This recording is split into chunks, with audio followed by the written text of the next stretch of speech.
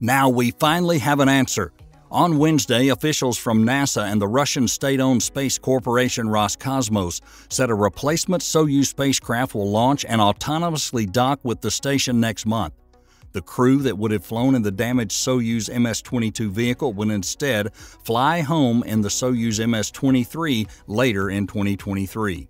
The leaky Soyuz MS-22 vehicle will make an autonomous return to Earth, bereft of crew, likely in March. If an emergency occurs aboard the space station that requires evacuation before the replacement arrives, the cosmonauts could ride home in the damaged capsule, according to Roscosmos official Sergei Krikalev. But they would face risk from high temperature and humidity levels that exceed medical limit, requiring a more direct re-entry flight home. Space is not a safe place, he said. This situation is not very safe, but it is not a dead end where we have no options. Well, they have accepted the risk and refused the help of SpaceX's Dragon. In some ways, the Russians are even more conservative than we are, so that wouldn't surprise me. Let's find out everything about this in today's episode of Alpha Tech.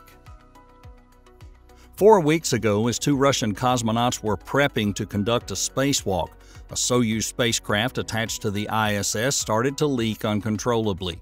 The spacewalk was canceled, and since then, Russian and U.S. spaceflight engineers have been analyzing the cause of the leak and its implications for future travel to and from the large laboratory in low Earth orbit. They have now deduced that a micrometeoroid, or small piece of orbital debris, struck the external cooling loop of the Soyuz spacecraft, causing all of its coolant to vent out into space and putting a recovery plan in place. Although there were no immediate threats to the 7 astronauts on board the space station, there was the not insignificant question of how the 3 people who had ridden on board this spacecraft into orbit, cosmonauts Sergei Krikalev and Dmitry Petelin and NASA's Frank Rubio, would subsequently get home. During a call with reporters, NASA and Roscosmos officials said that a Russian state commission concluded that because of the lost coolant, the spacecraft's radiator could no longer cool the spacecraft on its own. Russian officials believe the Soyuz MS-22 is still flyable in an emergency. However, without an efficient way to radiate heat during the 6-hour return to Earth, the interior of the spacecraft could overheat. This could damage the flight computers used to set a precise return trajectory and put the crew at risk. Krikalev said the temp inside the Soyuz MS-22 could reach the low 40s in Celsius, that's 105 to 110 degrees Fahrenheit, during the return to Earth. The concern about crew member health is as much about humidity as it is about temperature in such a scenario. Under the revised plan, the Soyuz MS-23 will launch on February 20th without a crew but with some cargo. After docking with the station, the crew would spend 2 weeks transferring equipment like customized seat liners from Soyuz 22 to 23, while placing in 22 other cargo that can be sent back to Earth that's not sensitive to overheating. Soyuz MS-22 would then undock and attempt a landing back in Kazakhstan in automated mode. Until the new Soyuz spacecraft arrives next month, the Soyuz MS-22 vehicle remains the lifeboat for Prokopyev, Petelin, and Rubio to escape the space station if an emergency forces an evacuation of the complex. Besides the radiator, all other systems on the Soyuz MS-22 remain healthy, including control thrusters, Montalbano has said. In the unlikely event of an evacuation, NASA and Roscosmos are working with SpaceX to potentially accommodate at least one of the Soyuz MS-22 crew members on the SpaceX Crew Dragon spacecraft that's docked at the space station. SpaceX's Dragon Endurance spacecraft delivered NASA astronauts Nicole Mann, Josh Cassada, Japanese astronaut Koichi Wakata, and Russian cosmonaut Anna Kokina to the station in October on the Crew 5 mission. The Dragon capsule has 4 seats, all of which would be filled during an emergency evacuation of the space station. Montalbano said at least one extra crew member and maybe more could ride back to Earth on the Dragon spacecraft in an area normally used for cargo storage. SpaceX has been extremely responsive, said NASA's ISS program manager Joel Montalbano.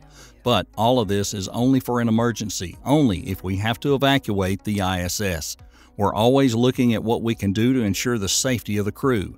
Nominally, the plan is for when Crew 5 comes home, they come home with 4 people. If we had to evacuate, we will not have extra seats or suits for extra crew members coming home. That's why you only want to do it as a contingency, Montalbano said. And we have a plan using hardware from Soyuz to safely secure crew members in the area that the cargo normally returns on Dragon. Krikalev said potential overheating on the Soyuz MS-22 spacecraft during an emergency evacuation could be reduced if it returned to Earth with just 1 or 2 crew members instead of the full complement of 3. That's why we're looking at options that if we need to use Soyuz in case of an emergency, we might reduce the size of crew in order to reduce the heat load on the crew for landing conditions, he said.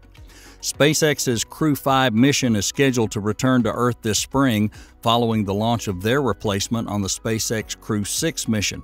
The launch from Florida of the Crew 6 mission with 4 crew members from the U.S., Russia, and the UAE was scheduled for February 19th, but will likely now be delayed at least a couple of weeks until after the launch and docking of the Soyuz MS-23 spacecraft to replace the damaged 22 vehicle.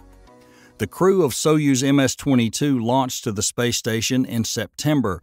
They have been due to return to Earth in March before the dramatic coolant leak. Now their mission will be extended for several months, Krikalev said. It's possible the 3 astronauts, including NASA's Frank Rubio, will now not come back to Earth till September 2023, when Soyuz MS-24 is ready to bring the next Russian crew rotation to orbit.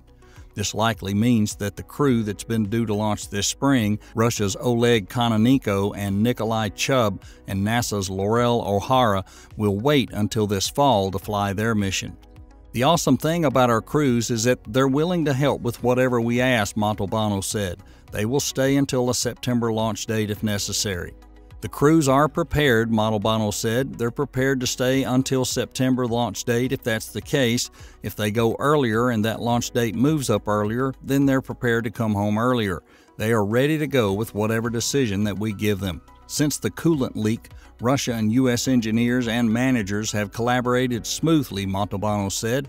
It's remarkable that NASA and Roscosmos are still working exceptionally well together when it comes to ISS operation, given all that's happened since Russia's invasion of the Ukraine. This bodes well for continued operation of the space station and the partnership for the remainder of the 2020s despite hostility on Earth. And that just about wraps it up for today's episode. Don't forget, share your ideas in the comment section below. Your support motivates us to create more quality video. And for that, we thank you so much and hope to see you next time.